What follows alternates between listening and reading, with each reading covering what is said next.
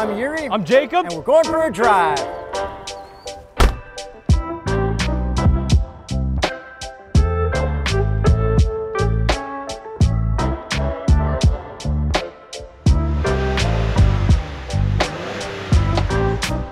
'20 Chevy Blazer RS all-wheel drive without launch control.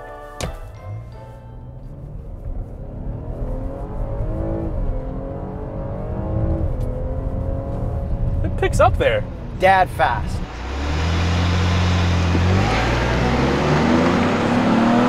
So after a couple months, we're finally able to review cars again. In the last couple months, I haven't seen anyone except for my wife without a mask on, and the same has gone for Jacob. So we're being extra safe, so we only see each other so we can continue to do these. So let's get into the horsepower and torque. Horsepower and torque. 308 horsepower, 270 pound-feet of torque from a 3.6 liter naturally aspirated V6. I mean, that's a lot of power, but it doesn't feel like it has that much power, maybe because it's a big SUV. But it feels pretty good in the upper rev range, like it kind of keeps pulling. It does, but since this is an RS, I guess it kind of competes with the Edge ST. The Edge ST feels a lot faster than this. Straight line, yeah, I totally agree. So now I also want to introduce the other competitors for this car. Okay, so obviously there's the Ford Edge ST, there's the Honda Passport, the Volkswagen Atlas Cross Sport, the Hyundai Santa Fe, and kind of the Jeep Grand Cherokee. So we'll talk about that more at the end, but I just want all the viewers to know where this thing sits. And this sits on the actual Acadia platform, which is also shared with the Cadillac XT5. So obviously with me behind the wheel, I'd like to start with the looks. Okay, so first of all, I think this looks like a Camaro. This is the Camaro of SUVs. It's like what Lamborghini did with the Urus, except for a Camaro and not nearly as cool as an Urus. Yeah, and people kind of said that this looked like the Urus when it came out, and it kind of does a little bit. Okay, so let's start with the front end. It's got that big Camaro style grille. Even though we haven't reviewed a Camaro, we still know what it looks like. GM, hit us up. Yeah, so the middle of the bumper is all blacked out. There's grills everywhere. Some of them are fake, some of them are real, but there's very little body color on the outside. And then we've got a chrome piece between the headlights, but on the RS version, it's blacked out chrome, but on the rest of the trims, it's chrome. This is definitely the best looking version. Yeah, there's a lot of different trims of this, and they look terrible in comparison to this RS. Yeah, especially like the way it looks in the grille, like everything kind of bad. But how about the headlights? So I think they did the best job with these headlights of doing the thing that the Jeep Cherokee introduced and now the Hyundai Kona and stuff like that is doing. I think this is the best version of that. The DRLs do look very good at the top. It looks very like angry and aggressive. Yeah, so if you guys didn't know, the DRLs are up at the top and the actual headlights that shine on the road are at the bottom. Overall front end looks more aggressive than I think it should. Yeah, exactly. I like it, but it's kind of weird for an SUV like this that isn't that fast, but it looks pretty fast from the front. So we move on to the side. We do have a kind of floating roof design. Yeah, and then we have a body line that curves up towards it. I think it looks pretty good. We do have a lot of cool body lines in there. I don't think it's like the best looking SUV, but it's definitely not bad looking. It just looks really angry, like a frowning face from the side. And then also from the side in this trim, the RS, we do have black along the bottoms and around the wheel arches. But in other versions, you'll either get a matte black or you'll get full body colored. I definitely think this is the best style. Yeah, for sure. And then we have really nice looking wheels. These are probably my favorite types of looking wheels on this kind of SUV. Like they did so much stuff right on this. And what is the Continental recommended tire for the Blazer RS? The Continental Cross Contact LX Sport. And then the rear end, do you like the taillights? They're kind of Camaro and Corvette-esque, and I kind of like them. They're forgettable to me. They kind of remind me of the Chevy Cruze we drove those years ago. No, I think they look more like a Corvette-ish. It just kind of blends into like bleh to me. Well, speaking of blending in, what do you think of the exhaust? I mean, it's 2020 real. Yeah, I think they did a pretty good job of it because the metal is actually connected to the circular tip. I don't think GM has figured out a way yet to disguise the tips in a bad way, but the second they do. But I think this is better than what BMW is doing with a separate tip that they're disguising. Yeah, and it's better than the Fords that are throwing the exhaust down even though the tip goes out to the back. Exactly, so shout out GM, I guess. And then we also have a little diffuser that's black between there. It's kind of not needed, but it's cool, I guess. And then we have a larger part of the diffuser right above it that's like in the bumper. Yeah, it's like all black, and I guess that blends below where the little panel you can remove for a trailer hitch is. Yeah, so if you have a dog or something like that, I feel like it's gonna get scratched up, even with groceries and stuff like that. And like the whole load floor for the trunk is super high. But it is a super flat load floor, which is really nice for boxes. Box test. Box test. 6, 7, 8, 9, 10, 11, 12, 13. Get your own box on patreon.com/TheStraightPipes. Thank you to all of our patrons.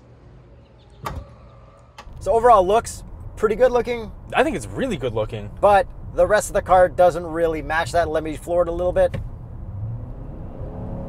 Quite a lot of downshift lag. It's just kind of like, yeah. Kind of.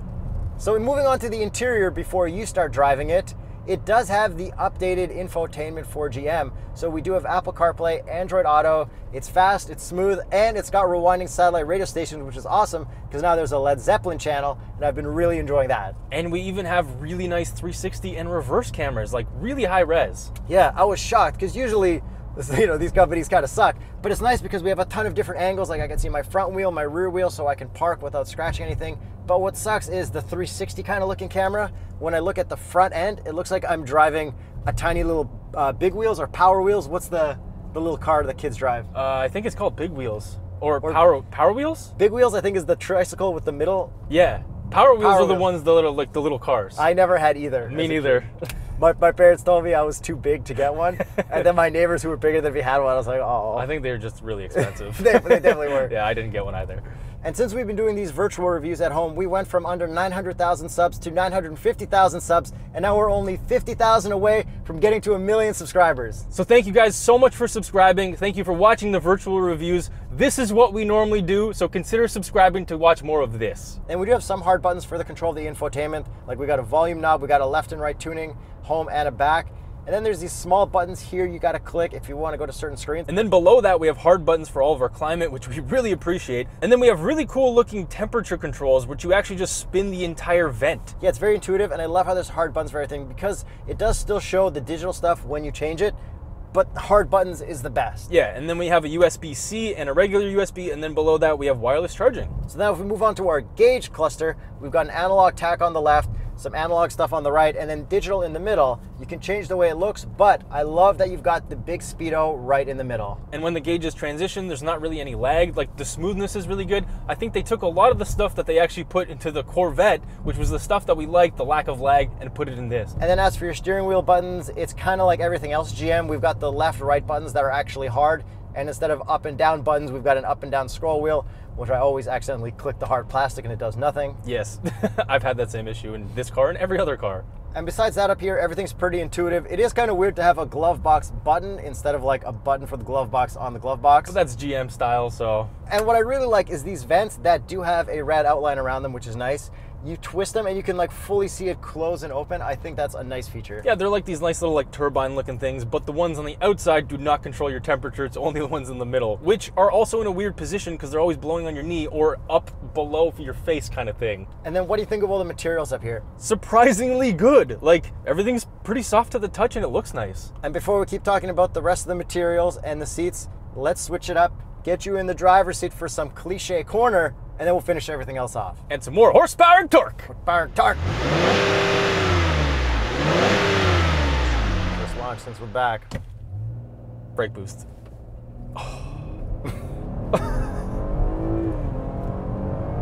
And then it really picks up in the upper RPMs. Like you really got to get above 5,000 and this thing wakes up. So you don't have paddles in this, but what you do have is an upshift, downshift button on the shifter, but only when you're in low gear. Yeah, so I already selected my volume and changed the channel because there are buttons back here. Yes, which I do like because my Prowler has it and pretty much all Chryslers have it. Oh, he mentioned it.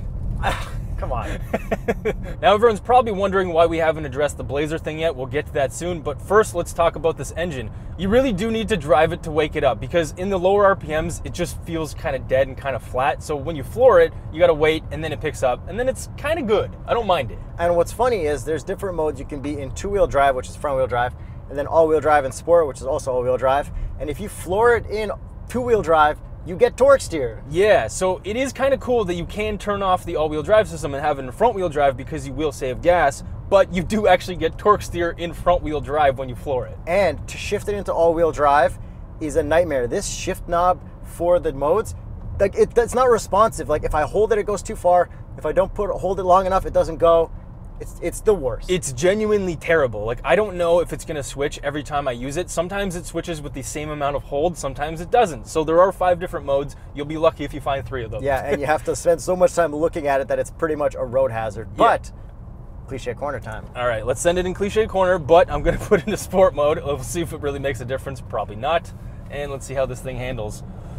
Okay, not bad. This does have torque vectoring because we can get that through the all-wheel drive system. So it kind of pushes the outside wheels more than it does the inside, and this handles better than I thought. I think this handles better than I remember the Edge ST handling, but that was a while ago. I feel a good amount of rotation through there, but it's you have to like wedge yourself against the whole thing just to stay in your seat. Yeah, there's not much bolstering on the seat. There is definitely body roll. This is an SUV, even though it's an RS. RS doesn't really mean much anymore. You kind of need it to be an SS for something, or even like a ZL1 1LE kind of thing, but it's okay. You know, RS didn't even mean anything in the 3rd gen Camaro. Yeah, I guess there was still the Z28 and the IROC, and then the RS below that. And it stands for Rally Sport, right? Whatever Which that also means. doesn't really mean anything. But to be honest, if you were trying to race someone in a VTEC Honda Odyssey to soccer practice, I think the Odyssey would win. Yeah, but yeah, I mean, it would also sound better too. Yeah.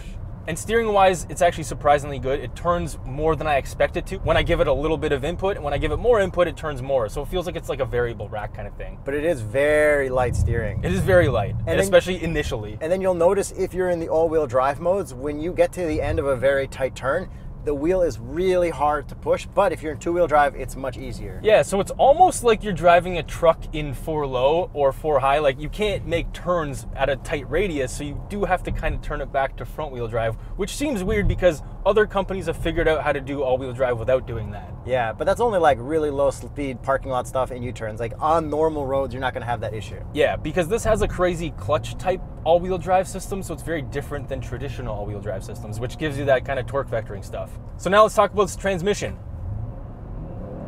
Very slow to downshift, even in sport mode.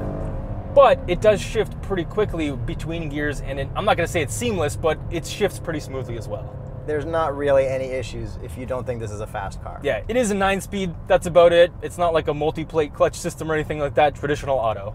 So with all the performance looks and some of the interior out of the way, I would like to talk about the name Blazer. So Blazer used to be a cool SUV that kind of went against the Bronco. Well, it was body on frame. So now there's a Bronco that's actually going to be hardcore, and the Blazer's not. Yeah, so the Bronco is coming back as body on frame, and there's apparently going to be a Bronco Sport, which probably won't be, so this is kind of competing with the Bronco Sport. So then you think in 5 years they're going to change this to the Chevy Blazer Sport and release the Chevy Blazer Blazer? But there's also the Trailblazer as well, so I don't even know. This obviously should have been body on frame. It would have been a cool opportunity, but at the same time, they had to name it Blazer so that people would talk about it, because if they named it like, you know, something like a Chevy thing like Sundowner or something like that, like, I don't know, like, Sundowner. People from Niagara Falls would probably be really excited, but everyone else would be like, oh, Sundowner, like, whatever. But so they kind of had to name it the Blazer. Leave a comment below if you've been to Sundowners in Niagara Falls. Yeah, the Blazer name's not really that bad, and with the Mach-E coming, they could have done a worse thing than this, so whatever. Yeah, but this is basically a Camaro SUV. So let's talk about this interior. Okay, visor test. Ooh, let's find out. 3, 2, 1. Yes! Full pass.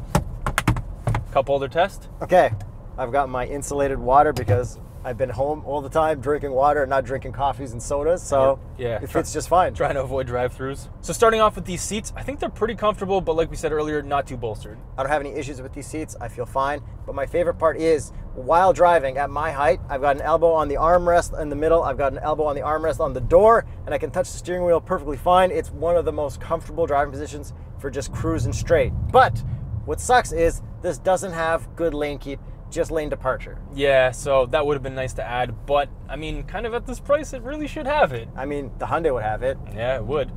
But the only gripe I have with the driving position is that my left elbow on the door, it's kind of hard there. It would have been nice if it's as soft as the one in the middle. I'm thinking road trips and stuff like that. Yeah, yo, you know, in my Honda Element, it is like the old guy who used to have it broke it down so much. I think he broke the plastic and there's like a full ditch where your left elbow goes. Well, that makes sense.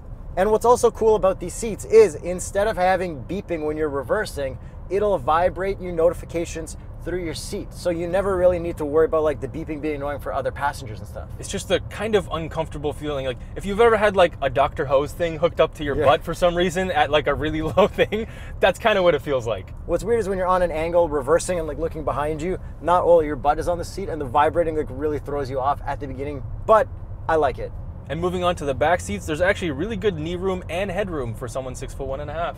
Yeah, and when the seats are up, there's a ton of room behind that, which is good because it's not like a really compact SUV or anything. And when you fold everything down, the bottom cushions of the back seat kind of moves forward, so you get a really nice flat load floor without doing anything weird like the Focus ST. We had to like pop up a cushion, fold it over and stuff like that. Yeah, like certain cars you have to remove headrests and do weird stuff like that. This is just flat. And we've got this really cool moonroof. Yeah, it's huge.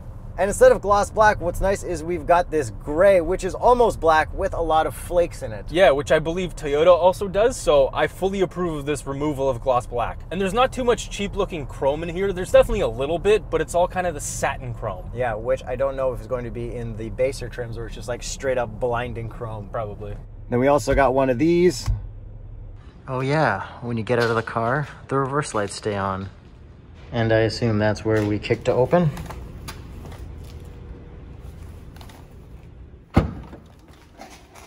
Okay, with all the interior stuff, exterior stuff, driving out of the way, let's get to the price. This starts at $46,298. Canadian. And this one is optioned out to $53,868. That's kind of a lot for a Blazer. It kind of is, but this is pretty much the top trim, pretty much fully loaded. Yeah, I just don't know if I put that much value into what I'm getting here. Because like I'm missing the cool lane keep stuff. Sure, I've got a good infotainment and everything, but like, doesn't have a head-up display. There's just a lot of stuff I feel like everyone else has that this doesn't. We already listed the competitors earlier, but I'm going to throw two curveballs at you because of the price. The Hyundai Palisade, which starts at $38,000, and the Kia Telluride, which starts at $44,000, are both cheaper than this, and they're 3-row. Man, yeah. I really like those, and they didn't feel as big as they were. Yeah, so I would personally pick those, even though they're out of class, and I would just leave the back seats folded down all the time and be able to store whatever I wanted back there. And then what if you had to go this against the Edge ST? So go full America, because I would personally go Edge ST because I liked the more power. I liked the lane keep because it was really good. And style-wise, I honestly think a blue Edge ST looks a little bit better than this. The Edge ST is the worst car I remember driving in the last year or two, so I'm definitely going with this. But looks-wise, I do kind of like it, but I think this just looks aggressive enough, Camaro enough, that I'm still going to choose this on looks and just generally everything. Minus the performance, because the Edge ST straight line is faster, but that transmission is so annoying and the driving position is so bad that I'm still Team Blazer. So let us know in the comments below, would you take the Blazer RS, any other Blazer, the Edge ST, or one of its competitors? And click on this playlist right here, which will probably be SUVs. Edge ST, come on, Edge ST. Yeah, I guess so. That damn transmission.